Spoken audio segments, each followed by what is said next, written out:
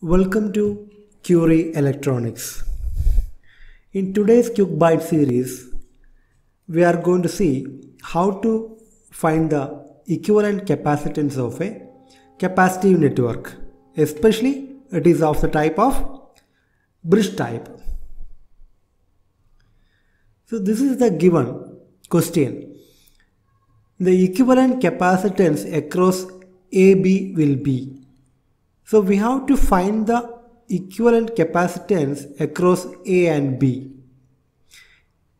So what will be the capacitance across A and B? Options are given. Let's see how to solve it. So this is the question given. Now A and B are marked. Let's mark the two other junctions also. This is C, this is D. So now we have four junctions A, C, D, B. Let me redraw the circuit. So this is A, I will mark it as A, B,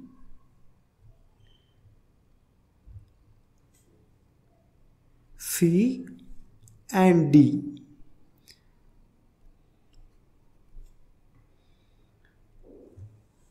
Now, we will name the capacitor so it will be easy to understand. So this let be C1, C2, C3, C4 and C5.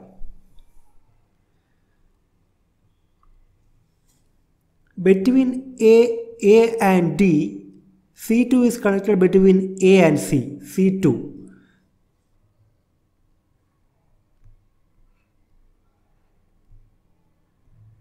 This is C2. C2 is connected between A and C. C1 is connected between A and D.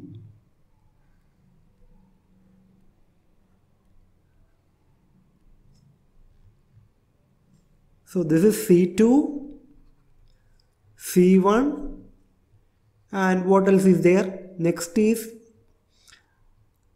where C3 is connected. C3 is connected between C and D.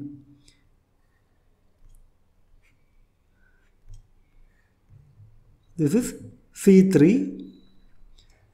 What about C4? C4 is between C and B.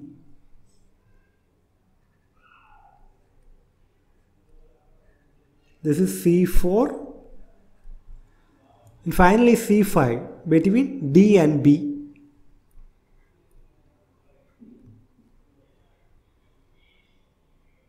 So this is C5. Now you are convinced it is a bridge. It's like a Wheaton bridge kind of connection. It's a Wheaton bridge made up of capacitors, we can say. So now we have to find the capacitance between A and B points. Before that, see, if we apply potential on now whether the bridge is balanced or not, we have to check. Definitely the bridge is balanced. How? If we take the ratio of C5 upon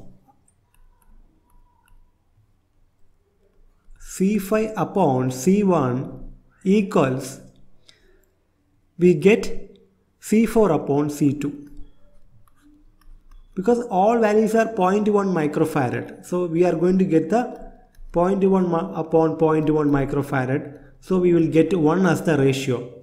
So the bridge is balanced. When bridge is balanced, what we do usually? If it is a resistive network, what we do? We will remove the component connected here. It is like an open circuit.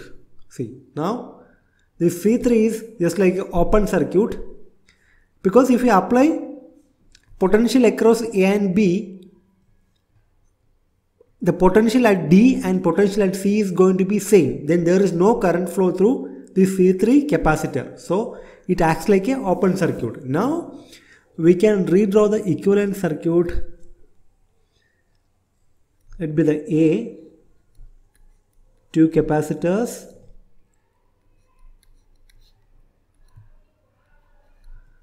that is C1 and C5. This is the B point and this is the A. Then parallel to it, what is there? C2 and C4.